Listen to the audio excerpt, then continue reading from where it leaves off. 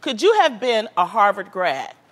I could have been a Harvard grad, but I actually applied to a lot of the Ivy League schools because my guidance counselor told me I couldn't get into any of them.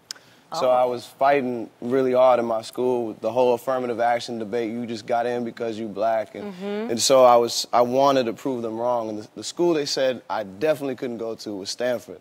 So when I got in, I was like, let me make sure that I go to that school, and I wanted to, years later, have a song where I could say that I rejected Harvard and went to Stanford. So. Wow.